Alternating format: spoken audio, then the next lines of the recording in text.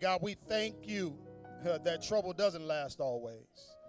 And God, we thank you that your word reminds us that there may be times of weeping. There may be times of pain, God. But Lord, we thank you that your grace and your mercy is renewed every morning. We thank you, God, that great is your faithfulness. For you are a good Father. Take good care of your children. And we thank you. God, we come right now, Lord, asking that you give us ears to hear. Give us a heart and a will to do all the things that you've called us to. Now, God, help us to be attentive to your word, that we might do everything you've called us to. It's in Jesus' name we pray. Amen. Amen. Give God a hand of praise. Amen. Amen. Our God is a faithful, faithful God. It's good to be back. Amen. We thank God for Miss Marilyn. Amen. Who stood in the gap on last week and blessed us. Amen. And many of us now know how to handle the in-between. Amen. Amen. And so we want to continue our journey through the book of Romans. So if you have your Bible, turn to Romans chapter 10, your electronic device. Amen. We're pressing our way. We're getting close to the end. Amen. There's so much good food in here. And so Romans chapter 10. I want you to focus your attention on verses 9 through 13. Romans chapter 10, verses 9 through 13. And this is what the scripture says. If you confess with your mouth Jesus is Lord and believe in your heart that God raised him from the dead, you will be saved. One believes with the heart, resulting in righteousness, and one confesses with the mouth, resulting in salvation.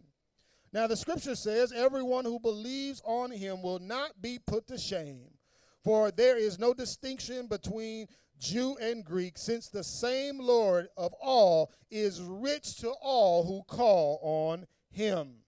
Verse 13, for everyone who calls on the name of the Lord will be saved. Will be saved. As we continue our journey through this series in Romans, Living the Faith Life, today's title is simply this: by faith alone. By faith, by faith. This is a thing that is done by faith. When we look at these verses on the surface, this sounds kind of simple. Amen. That is actually, it's not simple in our hearts, because it seems like there's a struggle for folks to accept this gift that God is given by faith. What do you mean? You mean all I have to do is simply confess and I'm saved? I mean, there's nothing else that I got to do. Come on, y'all got to have some rules, some regulations, some hoops I got to jump through. Don't I have to walk over some hot stones? It's something I got to do. Come on, Lord, let me help you out. Let me do something, right, to earn what you're giving me. I don't want you to give me nothing for free. Chuck Swindoll once stated that as humans, we seem to be addicted to doing something to earn our salvation. We just can't take it at face value. We want to do something, amen? The former Indianapolis Colts, Tampa Bay Buccaneer coach Tony Dungy writes in his devotional Uncommon Life Daily Challenge, he says this: we see it all the time in the world. We work to get paid. We study to earn good grades. We plant and expect a harvest. We've heard the phrase, there's no such thing as a free lunch. Over and over, there is a causal relationship between our efforts and our production and prosperity. Yet salvation is a free gift from God, contrary to everything we've ever known and been taught since birth. He goes on to say, however, our spiritual prosperity doesn't hinge on our efforts. The basis and foundation of our faith and the spiritual growth that occurs in our lives is in our relationship with Jesus Christ. See, that relationship is established not because of what we do, not because we do something to earn the right to the relationship, but simply because we recognize what Jesus did for us on the cross. He took all our sins and those of everyone everywhere upon himself. It cost him his life. You cannot do anything to earn it. It was given as a free gift, requiring to simply accept it. See, now that's some great insight from a football coach. Amen.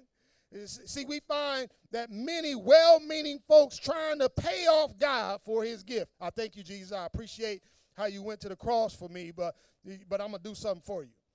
You know, thank you for that great sacrifice. You know what? I'm going to come. I'm going to sing in your choir. I'm going to come. I'm going to do your Bible study. I'm going to treat people good.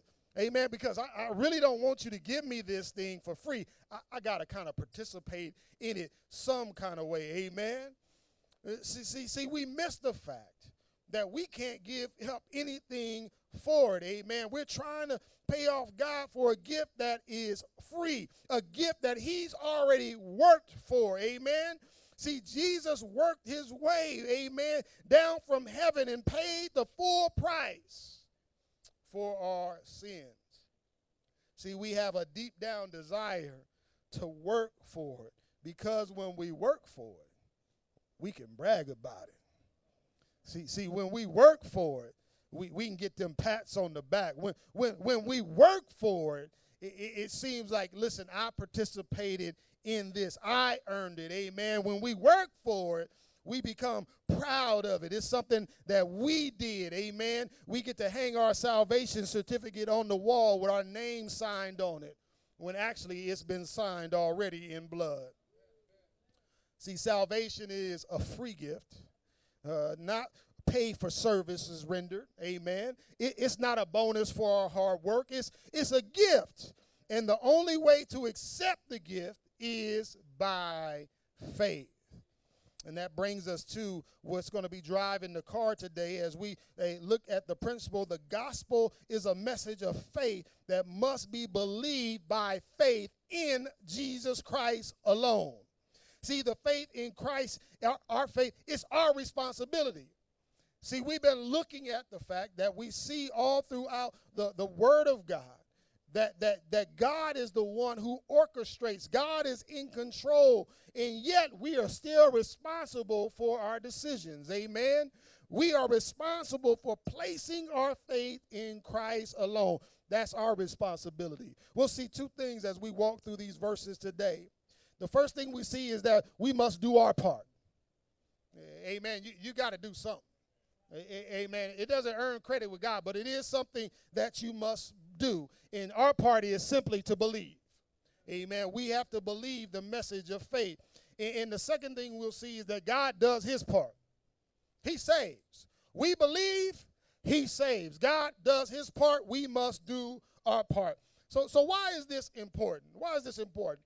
Those of us that believe in Christ by faith must remember that salvation by faith alone through Christ alone is how it goes. Our responsibility is to believe and place our faith in Christ. God's promise to save us and to transform us, that's his part. And this gift is available to everyone. Amen. I know it's some folk that you don't want to see up in heaven. Come on, man. Y'all, come on. Let's be real. Let's be real. Y'all know some folk you like, if they get in, amen, God did something wrong. But it's available to everyone. Let's get a little context. In Romans chapter 9, we saw a couple weeks ago that God's chosen people had rejected God's gift of salvation in Jesus Christ. It was clear in the scripture. God had provided them with everything that they needed that pointed to the coming Messiah. We learned that they had the law. They had the patriarchs. They had the prophets. They had the promises. Amen. They had all these things. They had the privilege of serving in the temple. They had the festivals, the Passover, all these things.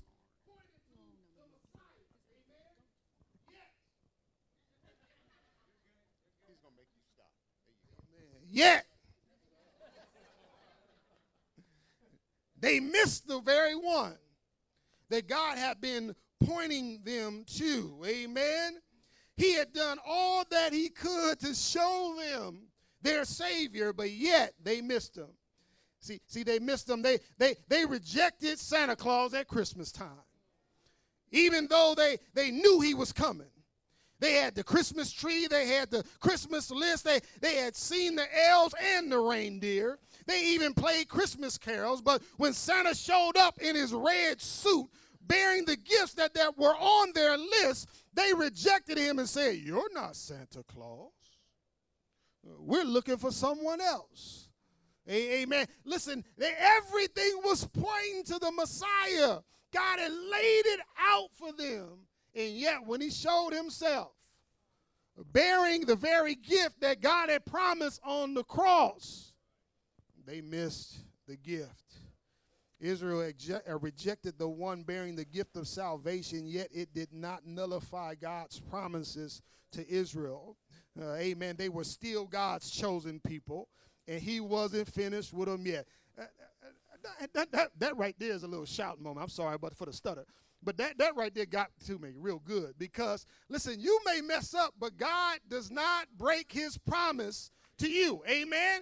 I don't know about you. I get excited because Israel was messed up. Read the Old Testament. I know we like to specialize in the New Testament. You need to go back to the Old Testament. You think you messed up, amen? And we did, amen. But Israel messed up, but God kept his promise to them, amen. He's not finished with them yet, amen.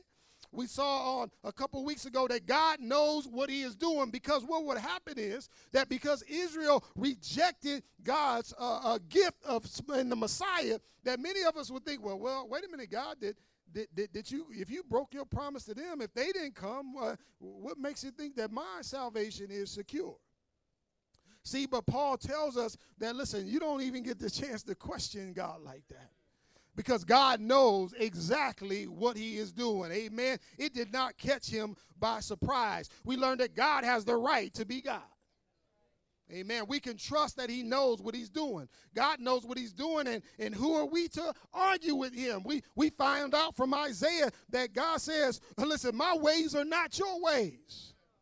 You don't even come close. I was talking to somebody this week, and I was telling them that it's interesting how when we think about ourselves, we look at the universe, you start to count the stars, and you start to see how minuscule we are.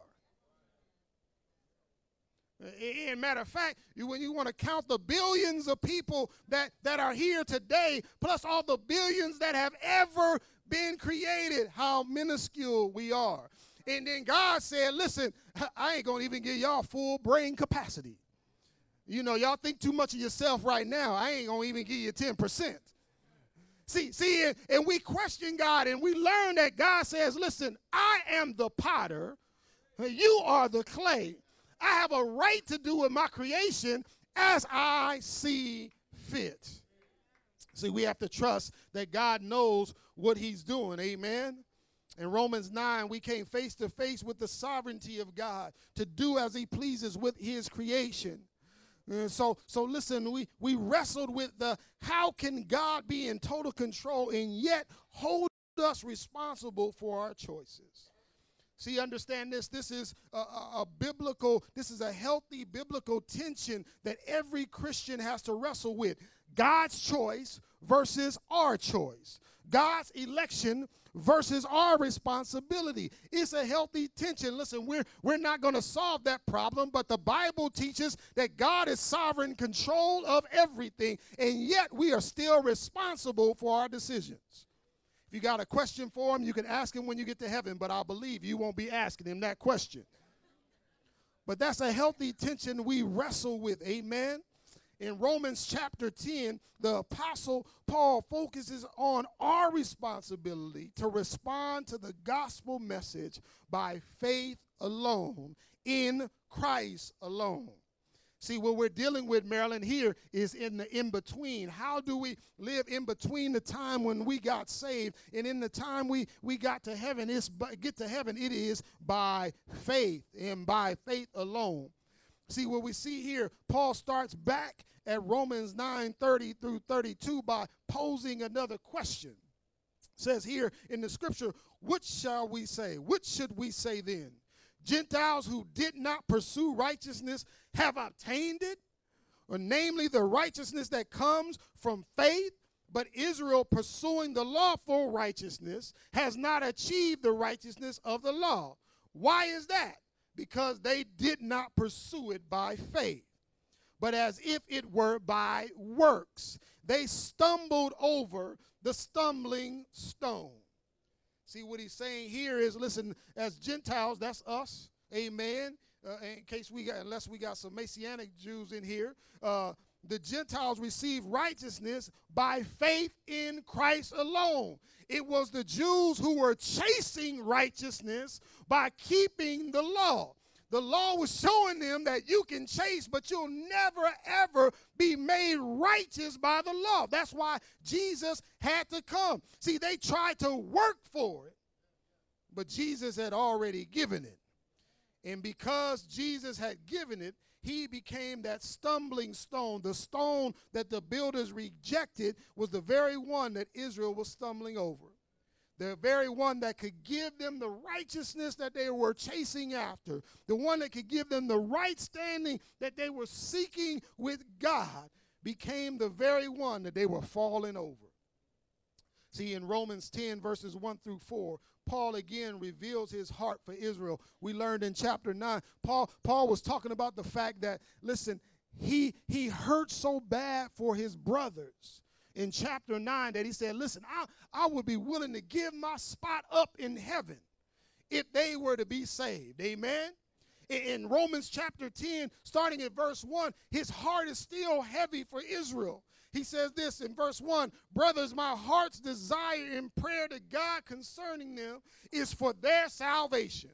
He said, I can testify about them that they have a zeal for God, but not according to knowledge, because they disregarded the righteousness from God and attempted to establish their own righteousness.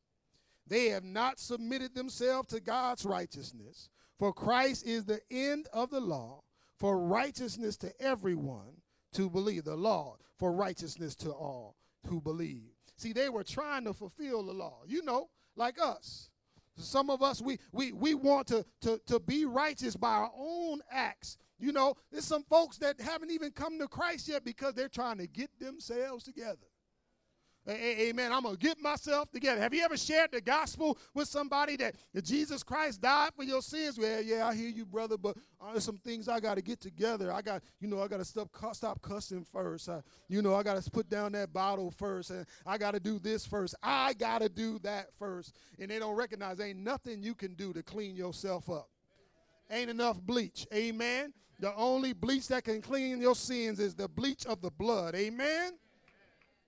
Listen, many of us today are guilty of misdirected zeal. This zeal is an intense desire. We are zealous for the wrong things. See, many of us, like them, we're zealous for our careers. We're zealous about swelling up our bank accounts. We're zealous about our physical fitness. We're zealous about our families, and we're zealous about our leisurely pursuits. And some of those things that we're zealous for are more than we're zealous for the things of God. See, we'll spend countless hours pursuing things that will perish instead of pursuing the one who has given us what is eternal. Amen. I count up all the hours back in the day when I was chasing that dollar. Amen. I often share, when I went to work, my kids would asleep. When I came home, my kids would sleep. And I justify by saying, man, I got to pay these bills. I got to do this. I got to get a bigger house. I got to get a better car. I'm taking care of my family while I was missing my kids and missing my Jesus. Well, I give God an hour or two a shout out, amen, on a Sunday, give him a high five and say, God, you should be good. I'll see you next week. But see, I'm zealous. I know some folk that'll fight you over their tea time. But when it comes to the things of God, amen, oh, I'm sorry, Doc, I can't make it. I got this, I got that, I got this. What are we zealous for? See, we'll chase after those things that perish instead of chasing after God. Paul was telling them, listen, I know the zeal that they have. They had a zeal, but it was misdirected because he had that same zeal. It was that zeal that caused Paul to go after the Christians. He thought he was doing something for God. I'm going after those ones, amen, who claim that they know this Christ because they are not following after the God of Isaac, Abraham, Isaac, and Jacob. He said this zeal is misdirected because it's not according to knowledge. See, they misunderstood, amen. Jesus himself chastised the Pharisees for their zeal. You think you know some religious folk. Them Pharisees were super religious, amen. You remember the folks praying in the temple, and the Pharisee looked over at the other guy and says, Lord, I am so glad that I'm not like him. We got them in church. None of y'all here, amen. We got them in church. We got a zeal for religion. Jesus said, listen, you Pharisees, he said, you strain at a gnat, but you swallow a camel.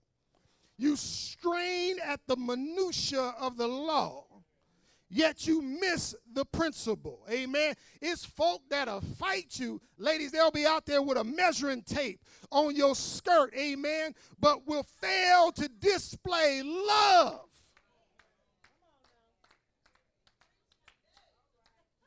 It's like the police officer writing you a ticket for blocking traffic because your car is broke down in the middle of the road.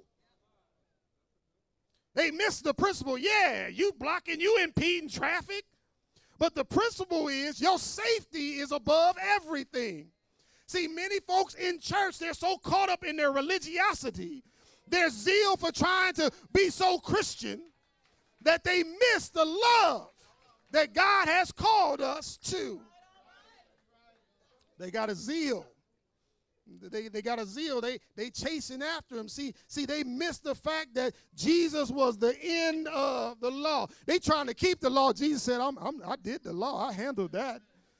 They like, well, we trying to do. He said, listen, I'm on my way to the cross. That's it.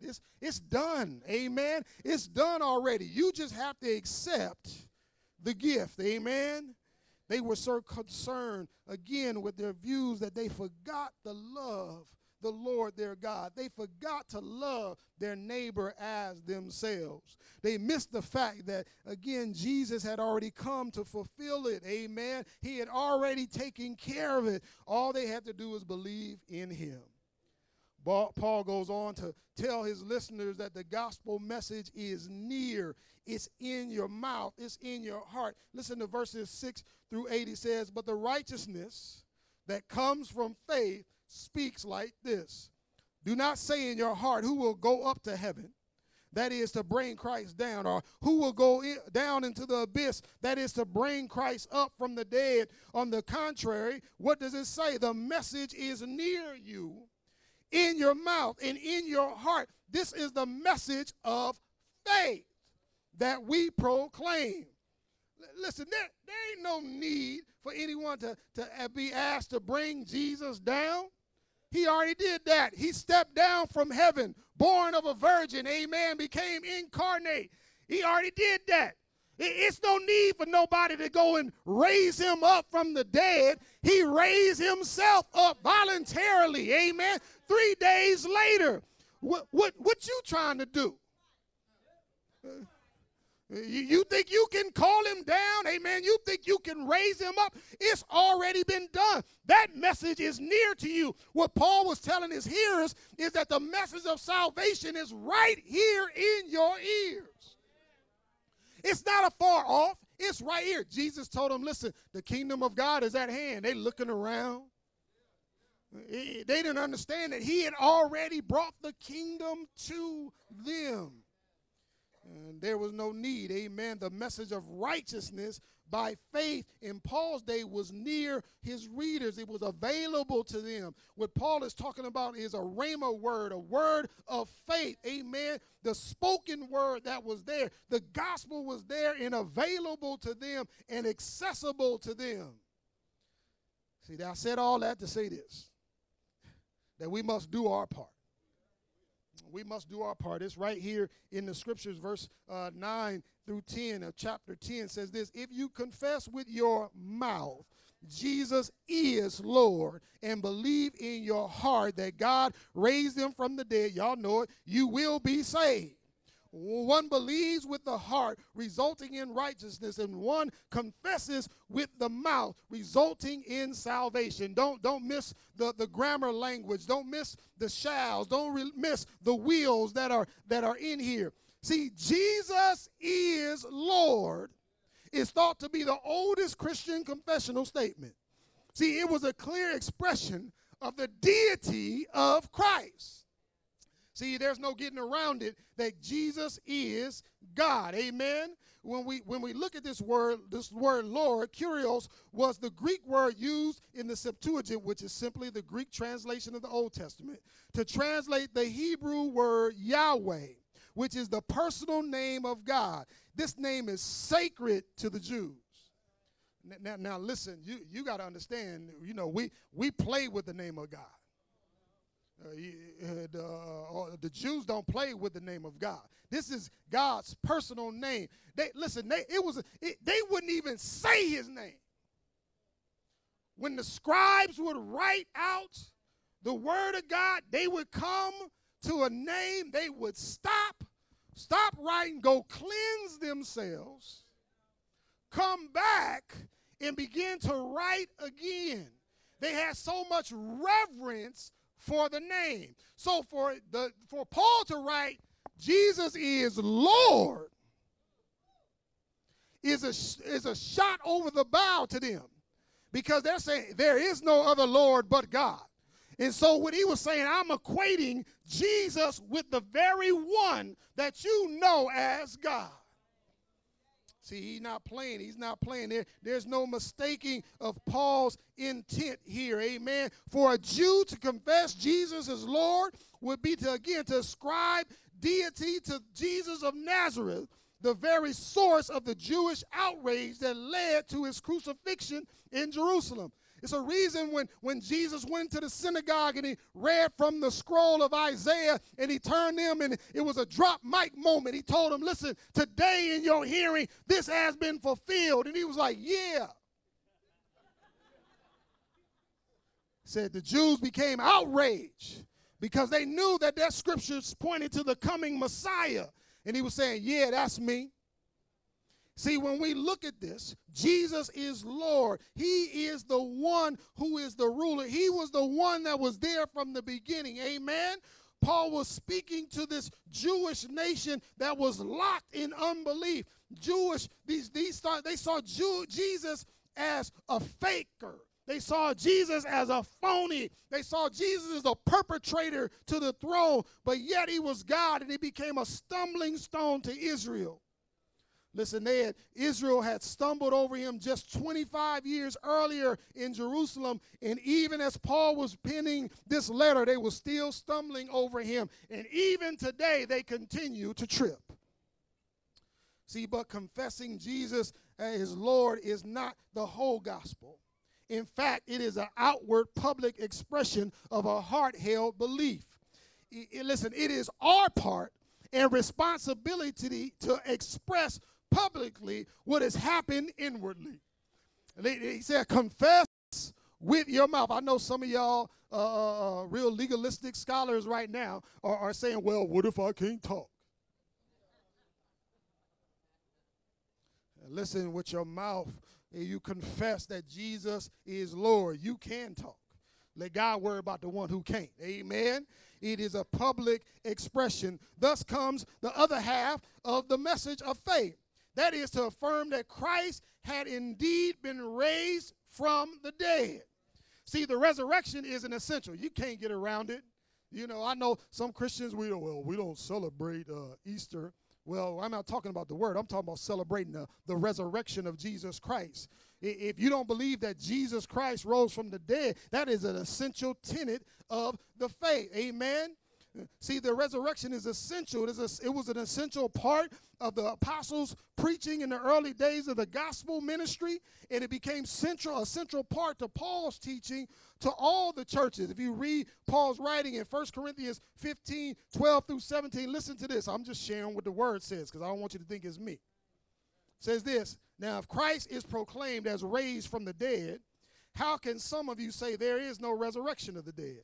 But if there is no resurrection of the dead, then Christ has not been raised. And if Christ has not been raised, then our proclamation is without foundation, and so is your faith. In addition, we are found to be false witnesses about God, because we have testified about God that he raised up Christ, whom he did not raise up, if in fact the dead are not raised. For if the dead are not raised, Christ has not been raised. And if Christ has not been raised, your faith is worthless. You are still in your sins. Listen, if there is no resurrection, there is no Christianity. There is no resurrection. Hey, good to see you, Jeff, man. Happy you came out. Why are you here today? If there's no resurrection, hey, why you could have been in the gym this morning. Hey, man, why? If there's no resurrection, then sorry, Marilyn, you're not my sister. I'm sorry, Keisha. I don't know what you're singing about. Because if there is no resurrection, there is no Christianity. If there is no resurrection, there is no gospel message. If there is no resurrection, there is nothing for us to be here for. But there was a resurrection. He did get up from the dead, and one day we will rise as well. It's essential. It's essential. Paul is telling them, listen, Paul would have the church remember that the resurrection is central to the gospel. Talks about if you confess with your mouth Jesus is Lord, believe in your heart that God raised him from the dead, you will be saved. For it is with our heart that you believe and are justified, and then with your mouth that you confess and are saved. Listen, what the heart believes, the mouth confesses. Listen, I love Deidre with all my heart, amen, and it'd be great. But if I never confessed my love to her, we would have never made it to the altar. Because it's one thing to believe, baby, you know, I love you. Don't you see it? Right? Because it's for some folks, if you love me, you shouldn't have no problem saying it. Amen. See, it's the heart. Jesus tells us that our mouth reveals what's in our heart. It's not your mouth that's corrupt. It's your heart. Listen, when I used to cuss folk out, that just didn't come from my mouth. That came from well deep within me.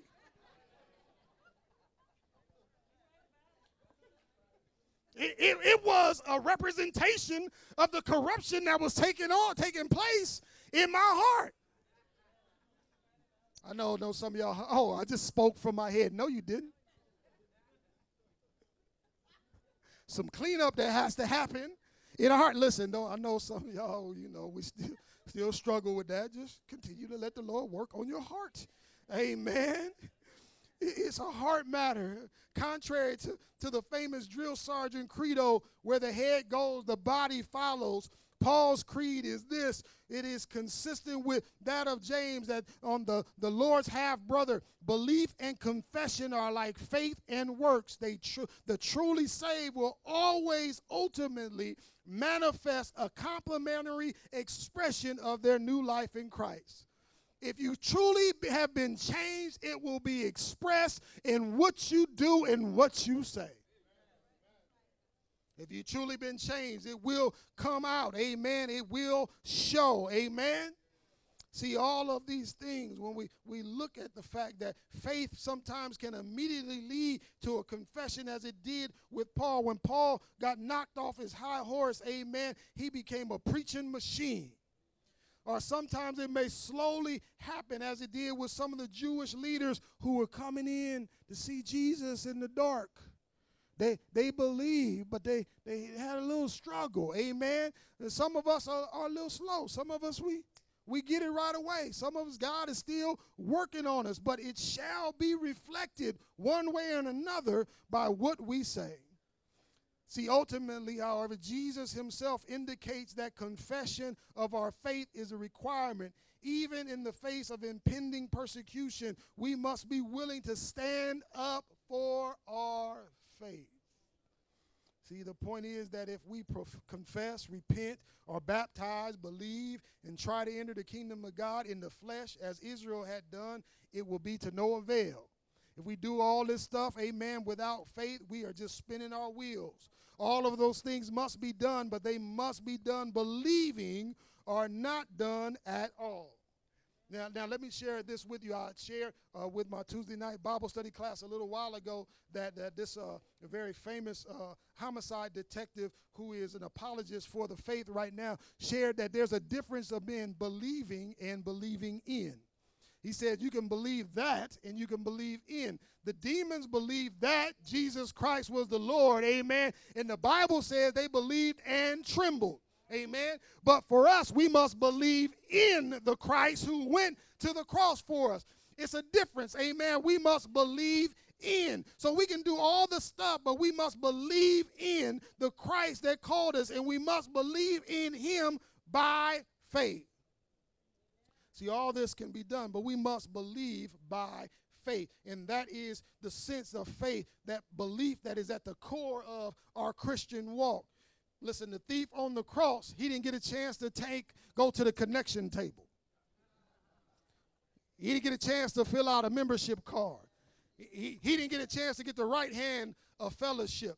He didn't get a chance to go out and join a ministry, sing in the choir. Matter of fact, he didn't even say the sinner's prayer. What's wrong with him? He simply said, remember me when you go into your kingdom.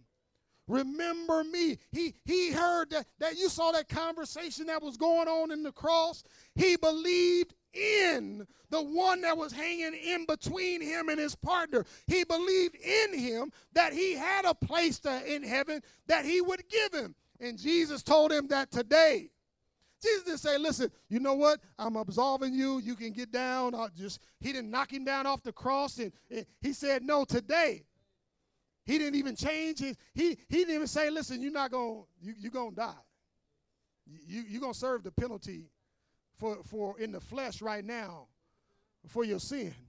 But today, when you give up the ghost, when all is said and done, today you will be with me in paradise. Now imagine if this could happen in heaven. The thief is there. Imagine the one who used to own the store that the thief has stole from. How'd you get here? I've been walking with the Lord a long, long time. How'd you get here? I just believed. And see, it's available to everyone. Let me push to a close. So we do our part. Our part is to believe. Believe in Jesus by faith. In Christ alone. Amen. By faith alone. Ain't nothing you can do you can't work for. Confess with your mouth. Believe in your heart. And then understand this, that if the believing is our part, we must believe. But anyone in whom faith springs up and begins to bear fruit will have done all those things. They'll be walking with the Lord. They'll be following the Lord. We'll do those things because we actually believe. But listen, when you do your part, God is always going to do his part. Amen. We have to believe, but God is going to do his part, and that's to save. Amen. See, God does his part. He saves. Romans 10, verses 11 through 13 says this. Now, the scripture says, everyone who believes on him now will not be put to shame. Said, for there is no distinction between Jew and Greek, since the same Lord of all is rich to all who call on him. For everyone who calls on the name of the Lord will be saved.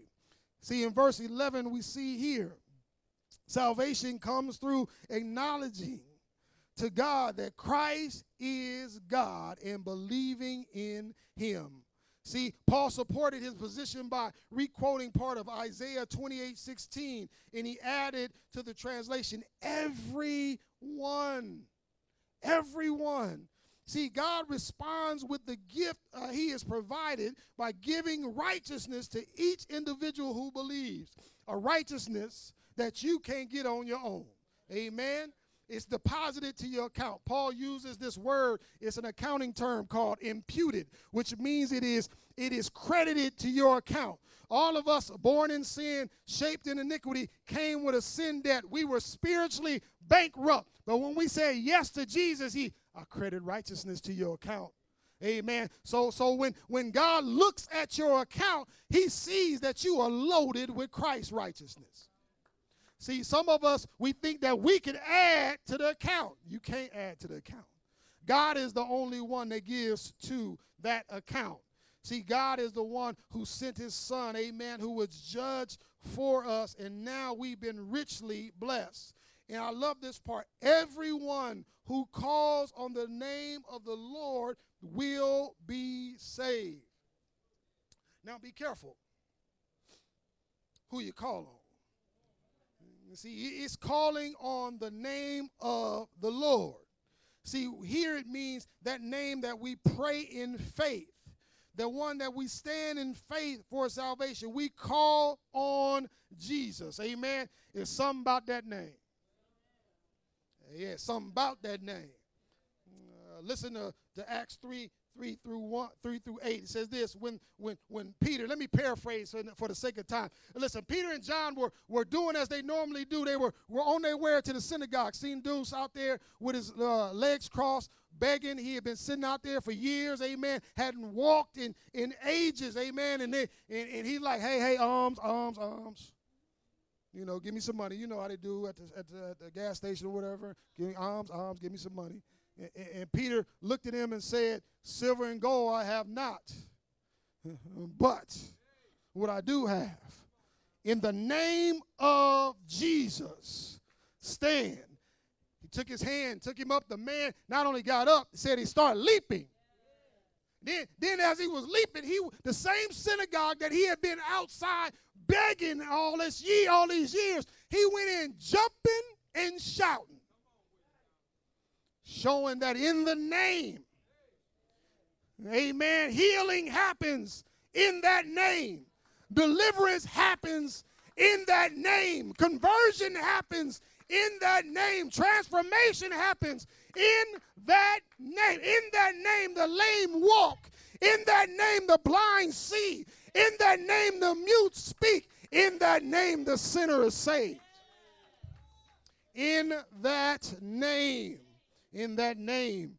In Philippians it says this, chapter 2, verses 10 through 11, so that at the name of Jesus, every knee will bow, of those who are in heaven and on the earth and under the earth, and every tongue should confess that Jesus Christ is Lord, to the glory of God the Father. Something about that name. Listen, there's salvation in the name. You do your part. You call on the name of Jesus. He's going to do his part. He'll save. Let me leave you with this. A little boy came running into the house after playing outside. His mother stopped him and asked what was on his right hand. He replied, oh, just a little mud. His mother then asked if he was planning on getting it off his hand. And he thought for a moment and said, sure, Mom, I'll just wipe it off with my other hand. There was only one problem with that plan. One dirty hand plus a clean hand equals two dirty hands. See, many people are like that little boy. They see the evil and wrongs in their life and think they can make themselves clean by bringing the good in their life to bear on the problem. But it doesn't work that way. See, we all need a way to be made morally and spiritually clean. And we will never succeed in doing it ourselves. The only solution is to be found in the blood of Jesus Christ. See, which cleanses us from all our sins by faith alone, in Christ alone. See, the gospel is a message of faith that must be believed by faith in Christ alone. See, the faith is our responsibility. Amen. But the saving is Christ's responsibility. See, we must believe. Now, why are you saying this, preacher? We know God. We know Jesus. I already confessed with my mouth. See, God's word is full of reminders. See, you need to be reminded that what you've confessed with your mouth. You need to be reminded of what you say you believe in your heart.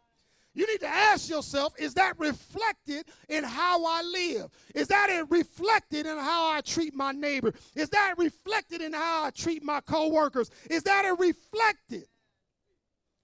See, we must believe. Do your part. It's by faith alone in Christ alone. God don't need you to add nothing to what he's already done. What he's done should drive us to obedience. It should drive us to follow the master. See, you want to live by faith? You got to walk by faith. You got to believe by faith. And the faith that you need is the faith in Christ. It is faith that is available to everyone who believes in him. Do your part. He always does his part. Amen. Give God a hand of praise. He is a good, good Father. Amen.